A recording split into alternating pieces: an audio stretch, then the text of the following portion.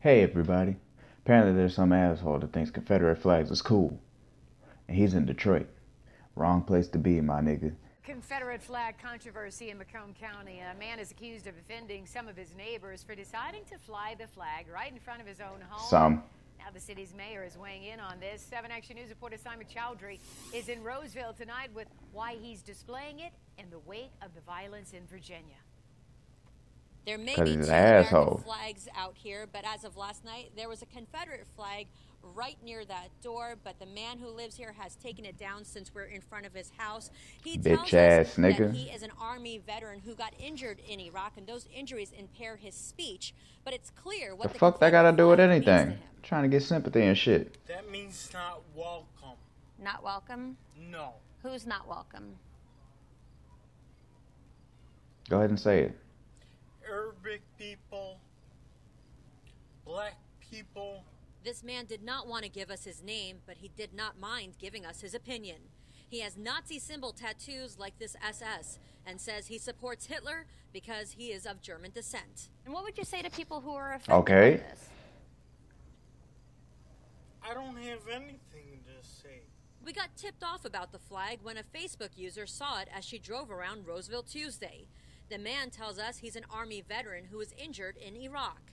He says his injuries impaired his speech, but not his freedom of speech. He patiently answered our questions Corny and as fuck. respectfully referred to me as ma'am. But he says he does not regret putting up the Confederate Damn flag. right he don't. He got the That damn doesn't mean symbol on neighbors his like line. it.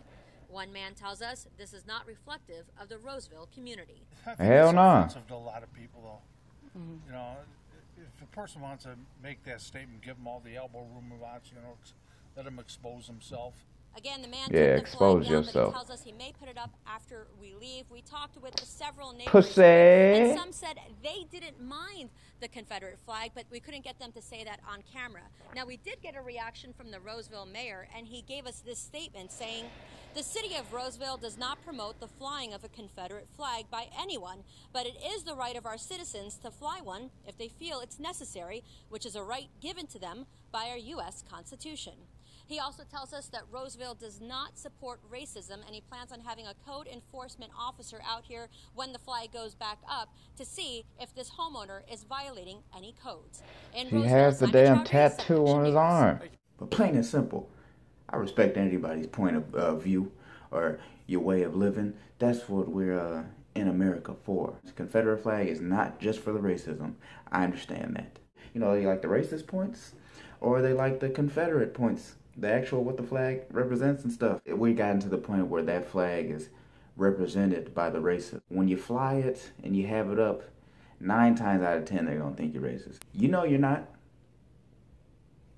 You might be able to prove your argument, but just saying, Trump has made it real easy to be stupid. He blatantly saying all these sexist, racist, just idiotic things of what he's gonna do or how he feels about these people or of how things are 50-50 when one side is clearly, you know, more fucked up. You got tortures and shit. I mean, come on.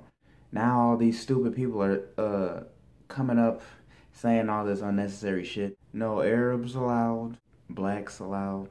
And she cut it off at that, so no telling what he was going into. And then he did the little Nazi sign because he says he's half German, which I think that's offensive to Germans. What the hell that got to do with being a white supremacist? That's flat out what it was.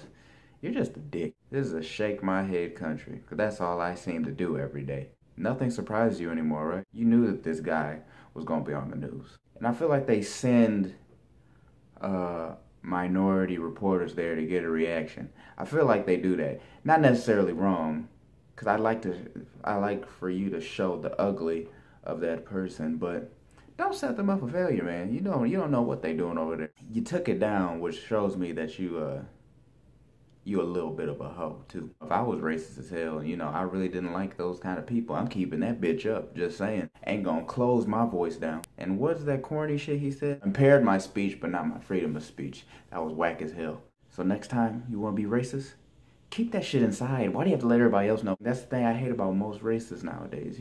You doing all this stuff. This isn't just for the whites, just for everybody. You saying all this stuff. You hate this person, you hate that person. But what happens when you go into the store, you go to the bank, you go out somewhere, you go to a public setting where there's going to be minorities or that person of not your liking, whether their sexuality, their race, their preferences, their religious, whatever, man.